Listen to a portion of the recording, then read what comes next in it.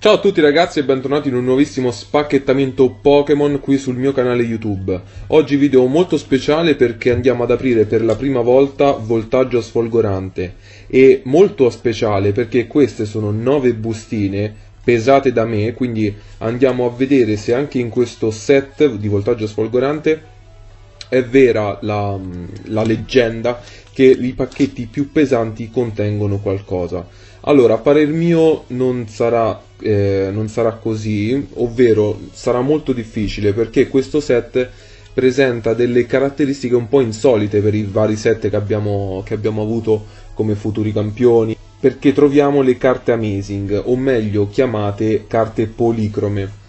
Allora, io intanto direi di andare subito a iniziare a spacchettare. Intanto volevo farvi vedere queste tre carte che ho trovato in un piccolo spacchettamento in edicola ieri, mi sembra, il giorno di uscita del set. Drapion, Zarude, il nuovo Pokémon, la novità di questo set, e Fabbia Full Art, molto carini.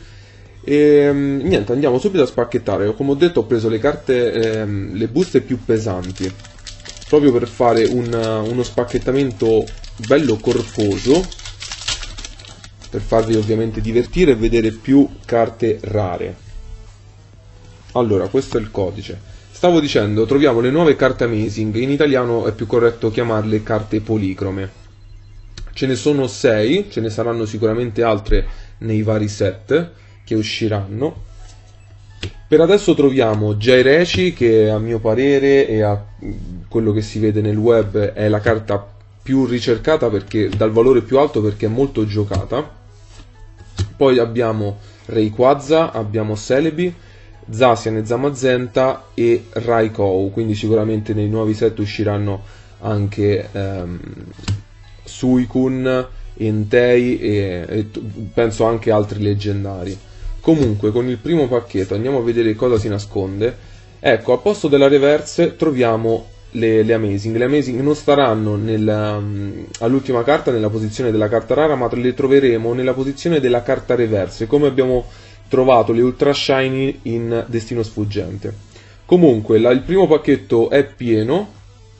Vediamo chi può essere. Metallo c'è Steelix. Ok, abbiamo trovato Steelix V. Devo ricordarmi di guardare la camera perché sennò... Comunque, la prima l'abbiamo già pullata. Andiamo subito a slibbare. Eccola qui. Vi ho detto, penso siano tutti pieni perché sono state pesate, però ovviamente mi è capitato di trovare carte in bustine molto leggere, quindi ovviamente c'è sempre l'eccezione. Io spero di trovare ovviamente il Pikachu VMAX in tutte e due le versioni. Va bene anche quello VMAX normale per non fare troppo gli ingordi e non andare direttamente a cercare quello Hyper, che dicono che è veramente molto raro. Però a noi ci basta anche il VMAX normale. Ok, Girafarig niente amazing, però credo sia pieno anche questo. Sì, un altro Steelix. Ah no, Aegislash. Questa carta penso ce ne sia veramente tante, dicono che è la più trovata attualmente di questo set, ce ne stanno veramente una marea e noi non poteva mancare.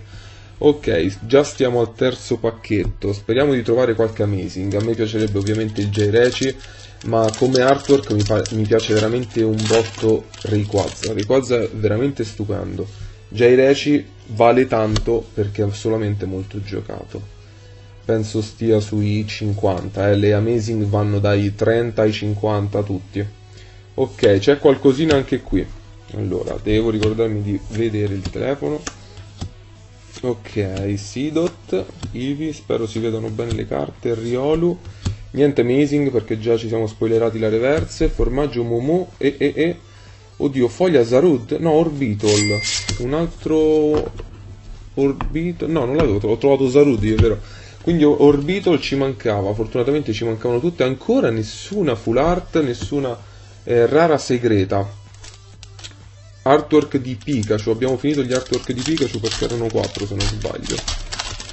Speriamo di trovarne almeno uno in questo video. Comunque poi usciranno anche altri video di futuri campioni. Non farò uscire solo Voltaggio Sfolgorante perché, come sapete, con l'uscita di Voltaggio Sfolgorante sono uscite anche 3 nuove collezioni di futuri campioni, quindi spacchetterò un po' tutto. Allora, Execute, Wismur, Dienzi, rara, sì, rara reverse, quindi nessuna amazing. Ampharos in questo stile molto carino, molto dinamico, molto cartoon, molto bello. Mi piace veramente tanto, non era la carta che stavamo cercando. Ancora nessuna rara segreta, nessuna full art, voglio sentire il ruvidino. Allora, nuovo pacchetto artwork di Celebi Amazing. Questo è l'artwork di Celebi Amazing con l'olograficità che è veramente stupenda, raga, io l'ho viste, hanno l'olograficità ruvida, poi hanno tutte le energie brillanti, sono stupende, veramente. Spero veramente di trovarne una per farvela vedere, ovviamente già ne avrete viste in altri video, però io ancora non ne ho neanche una, quindi ve la voglio far vedere in questo video. Niente amazing, Wismur. Raga,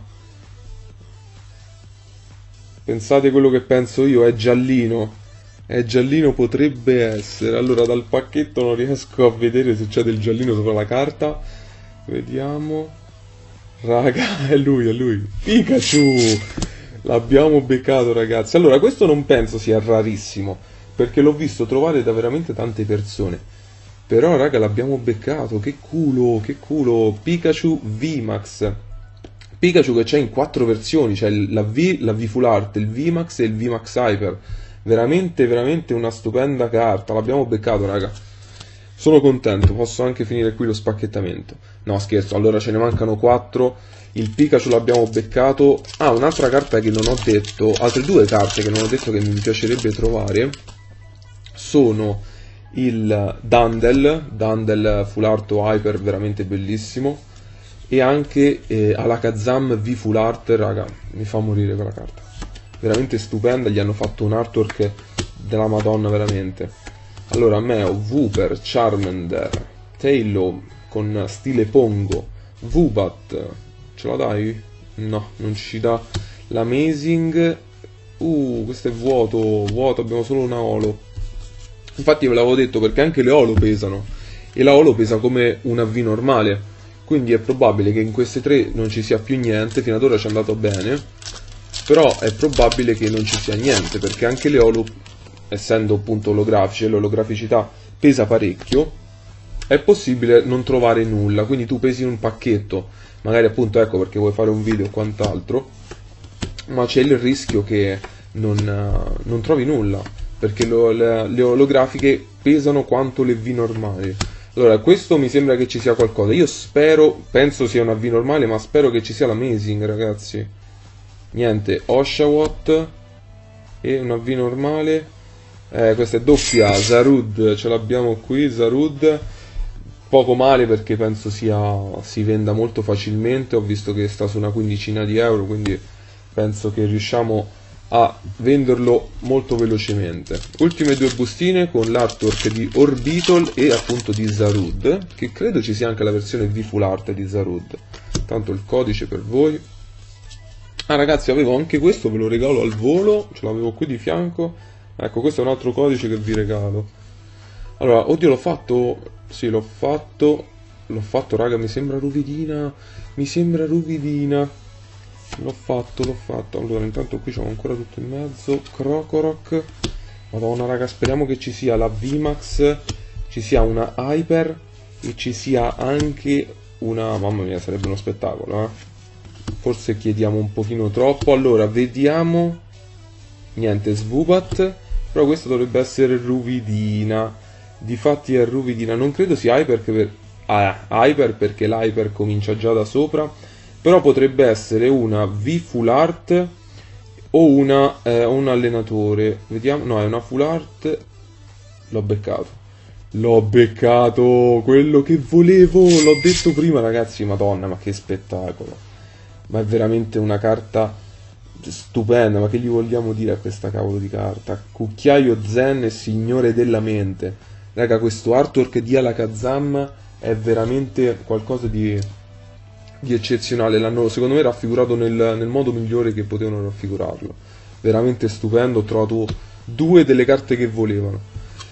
Spero solamente che in questa ultima bustina ci sia un amazing, dicono che sono veramente tanto rare, se ne trovano un paio in un box da 36 bustine, se sei fortunato ne trovi anche 3, se sei sfigato non ne trovi neanche una, non ne puoi trovare una, non ne puoi trovare neanche una. Allora sentiamo, metto il ditino, dovrebbe essere una V, non metto il dito sulla reverse perché voglio godermi fino alla fine, voglio avere fino alla fine la suspense di trovarla, però all'ultima dovrebbe essere una V normale, non ho sentito ruvido ma ho sentito il pattern delle V. Dunque, Chutol, niente raga, Deden reverse. E chi è questo? Pikachu! L'abbiamo beccato anche versione normale. Pikachu V l'abbiamo beccato in 2 su 4. L'abbiamo preso. Raga, io penso che come primo video, ecco, ve le faccio rivedere.